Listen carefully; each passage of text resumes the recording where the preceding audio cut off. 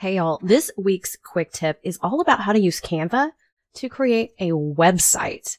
So if you just begin searching for website, you'll see it's suggested and you will find beautiful professional looking templates that you and your students can use for websites. But it gets better. It's not just images like you would kind of naturally think when it comes to Canva. So we're just going to scroll through here. We're going to find something that we like.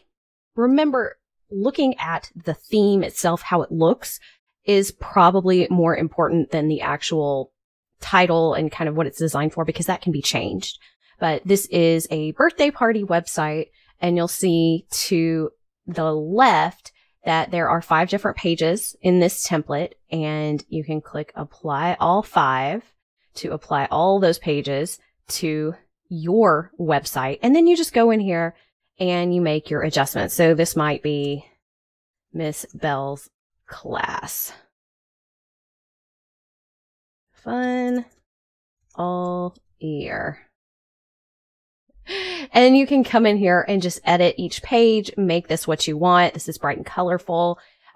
May not want it to look like a party, but you can change the image here. So I can just hit delete, and then I can come and find another image, drag it in here, make it exactly what I want. Editing in Canva is super easy. But what I really wanted to show you is what happens up here.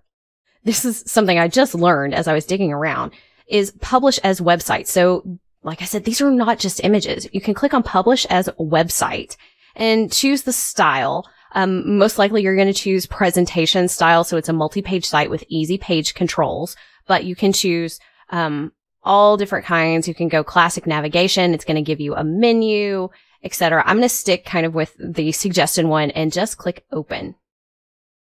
And it's going to open in a new page. And here's the website. And so you can click around. This is obviously a pretty simplistic site, but I like that this is all connected, and better yet, I like that you can publish it right inside of Canva. So think of the different reasons you might use a website in your classroom. Maybe that's your teacher website, a project website, sharing different information online. Student websites, we could have e-portfolios, we could have student project sites, we could have a lot of things that we would use a website for. And these are just an alternative to something else you may be using, maybe Google Sites, and that you can publish it. Please notice it is kind of in beta mode, so I think this is a relatively new feature, but I thought it was really interesting and enough so to make this video for you. So just click publish as a website and you've got it. Let's take a look though and see what it looks like with that classic navigation. I just want to see the comparison. And so you'll see it just automatically created that navigation at the top for each page. So most likely I would want navigation, but I guess it depends on what you're doing. This being kind of an invitation style, wouldn't necessarily need that, but just nice to know what the difference is. So love, love, love Canva. If you do too, be sure that you check out my 2-part podcast series and blog posts on how to use Canva in the classroom and find all these amazing, fun, and free templates. And if you like this tip, click that thumbs up and subscribe so that you get notified when new tips come out each week. Bye, y'all.